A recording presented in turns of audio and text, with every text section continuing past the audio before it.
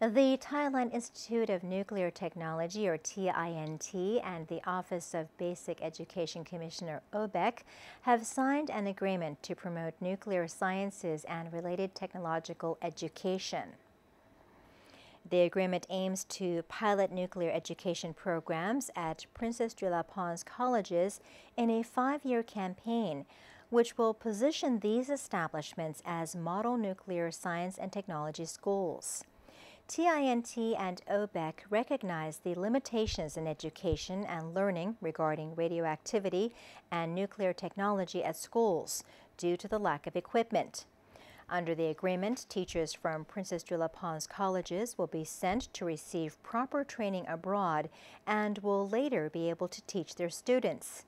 7 teachers from several Princess Chulabhorn colleges have already been nominated to receive the training. Additionally, TINT has developed its own radiation monitors for the schools as a tool for learning. The institute also provides maintenance and repair services for the equipment. O-BEC has indicated that the nuclear education program will first be piloted in 50 schools before being extended to all high schools across the country.